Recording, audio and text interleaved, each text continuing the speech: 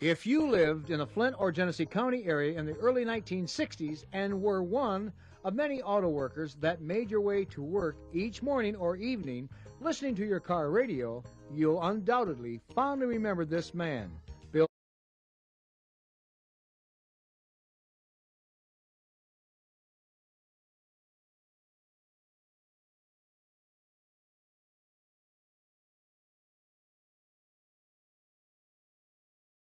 If you lived in the Flint or Genesee County area in the early 1960s and were one of many auto workers that made your way to work each morning or evening listening to your car radio, you'll undoubtedly fondly remember this man, Bill Lamb, producer and host of the long-running Buick Factory Whistle radio program.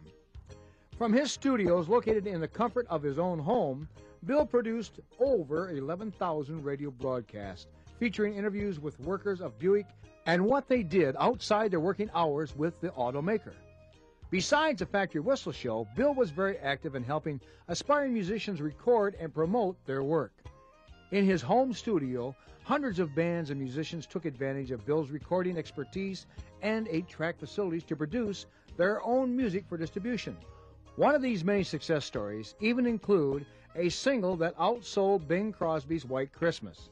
During the holiday season of 1967 and 1968, it was recorded by his own 6-year-old daughter, Becky Lamb, and was called Becky's Christmas Wish.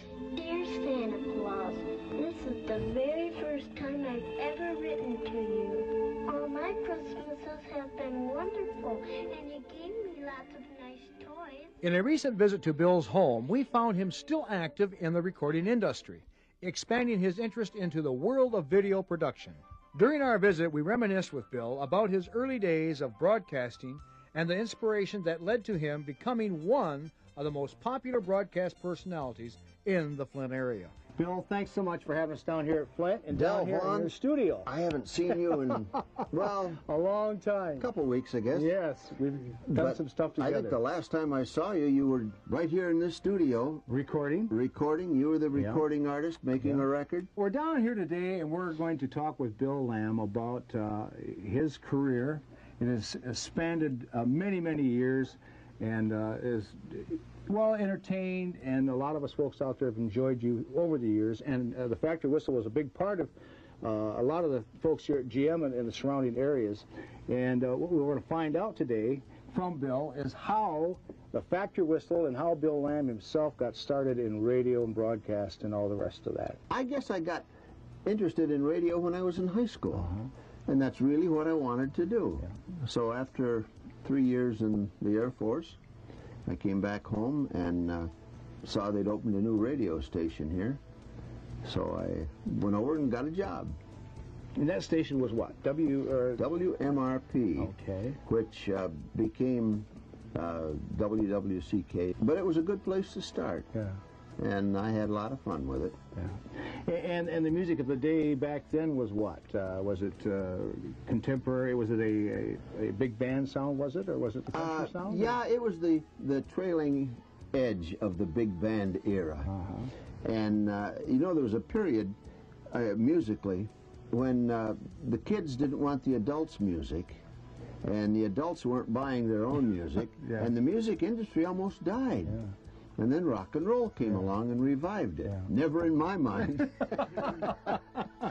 But it did. It revived the music business and got things going. But, gee, after these many years, big band music is still around. Yeah, it is. And stronger. It's coming back stronger, I'm told, in a lot of places.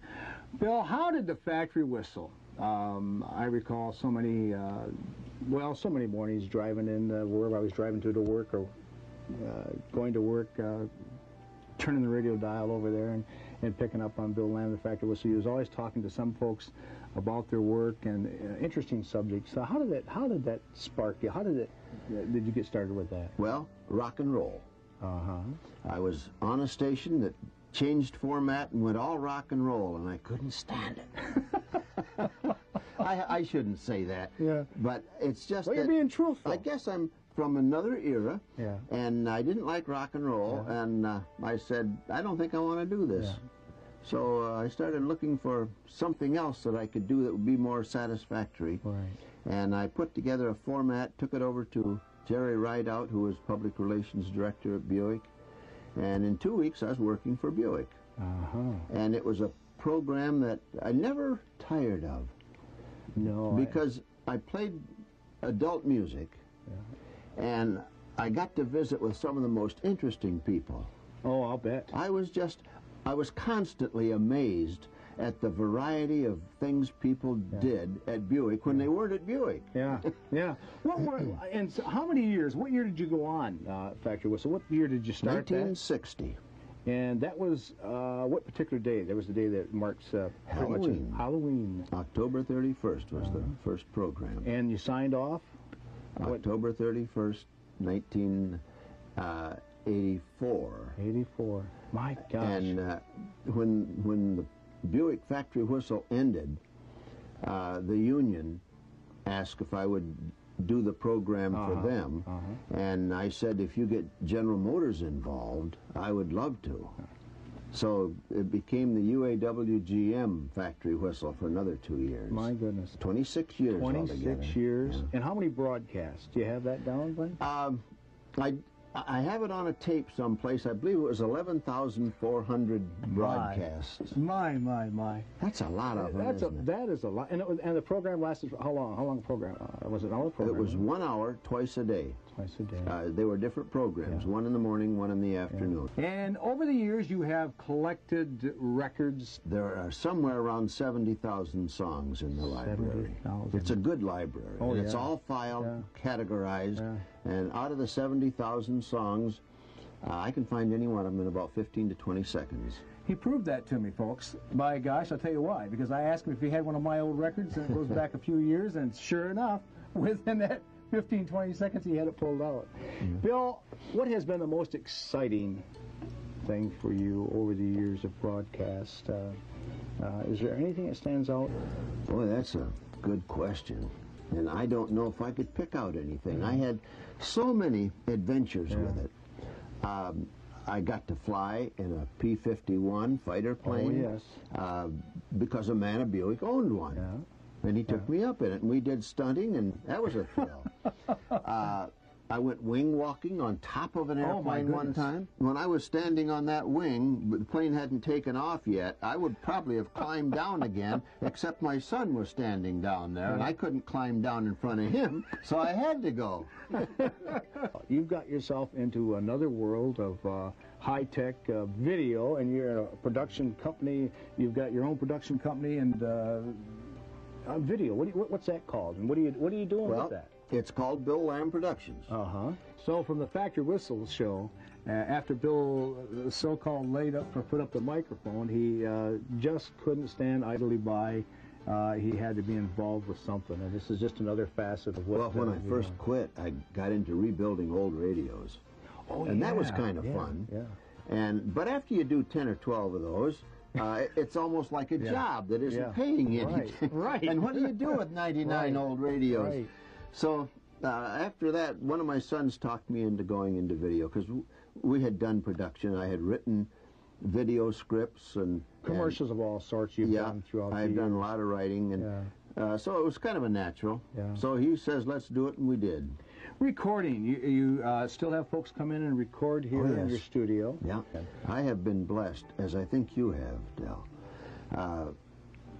in doing something that you enjoy. Oh, boy, I'll tell you. My philosophy has always been that you sleep 1/3 of your life.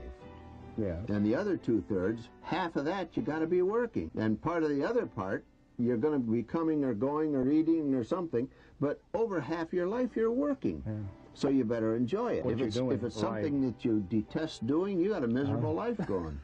And I have thoroughly enjoyed all the work I've done. You're retired, but you're still, this takes a lot of time. I like this video stuff. I write the script. And usually direct the shooting. And then come in and put it together. And you go from concept, from an idea. To a finished product. How about that? There you go. Bill Lamb is very much alive. He's not retired. Bill, it has certainly been a pleasure to come down here to Flint, Michigan, and to see you, old friend, again, I tell you. And we wish you all the best in the world. and I know that it will certainly follow you. Thank you, Del. It was nice of you guys to come in and visit with me for a little while and let me be on your program. I watch it, and I enjoy it, and it's a thrill to be on your get-together. The pleasure is ours, Bill. Thanks again.